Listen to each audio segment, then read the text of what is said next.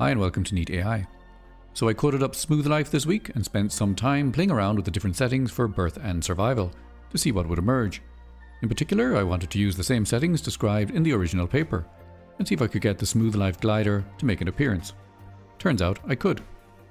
It's all based on this 2011 paper, a generalization of Conway's game of life to a continuous domain, which describes the theoretical model and also the best way of implementing it. And in this setup, we talk about the state of the effective cell at a point as the average of the field over a neighborhood around that point. And you move from the blocky and familiar Conway's setup to the continuous output you get from Smooth Life.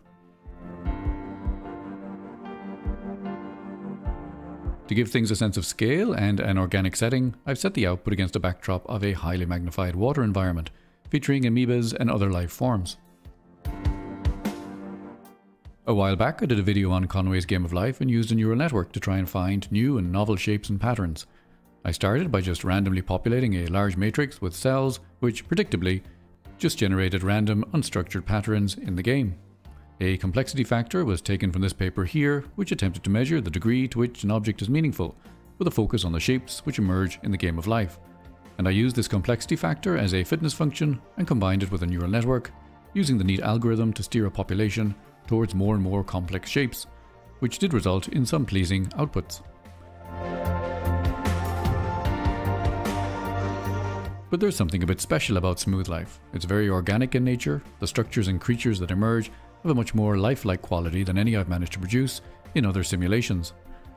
In this example here, you can see a long ribbon-like structure slowly growing in size, which bears an uncanny resemblance to the yellow real-life ribbon structure just to its right.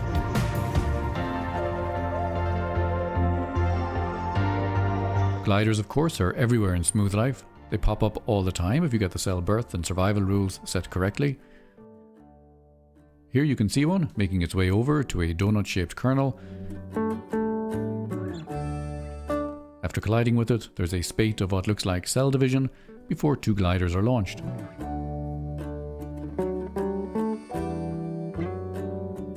One heading left while the other heads back down again.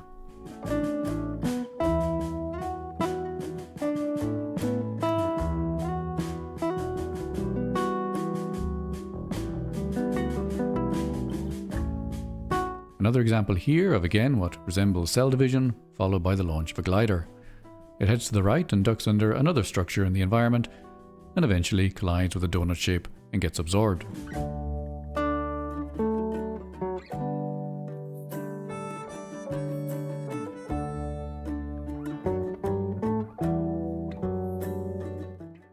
It might not have been obvious with all that's going on in that clip, but if I remove the background, you can see just the raw Smooth Life output.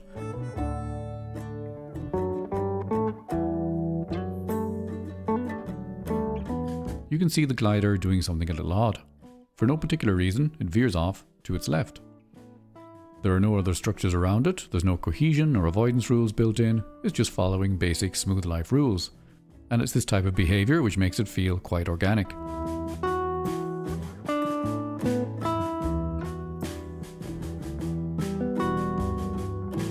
My own implementation gives the standard output using the initialization parameters defined in the original paper.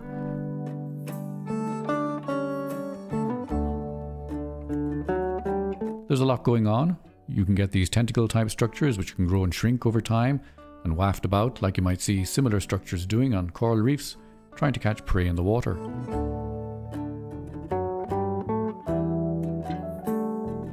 Here's another one that just gets bigger and bigger until eventually it moves off screen and gets reabsorbed.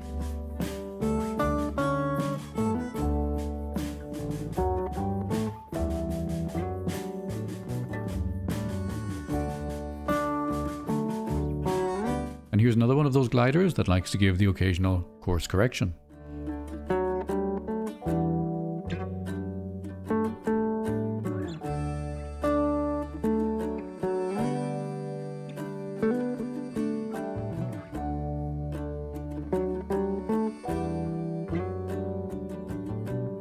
If you want to play around with it yourself, there's a nice Python implementation on Github.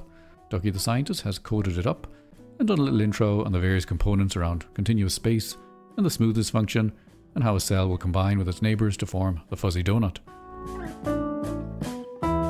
He also mentions the transition functions and the parameters he used for cell survival. These are also detailed under the rules class, and it's worth playing around with them just to see how dependent a stable setup is on these parameters, and you can also see the logistic functions used. But the easiest way to get going with Smooth Life is to jump over to ShaderToy. I leave a link in the description. There's no download or install required. All you have to do is press go. Under the buffer A tag on the right, you'll find the code, along with the survival parameters.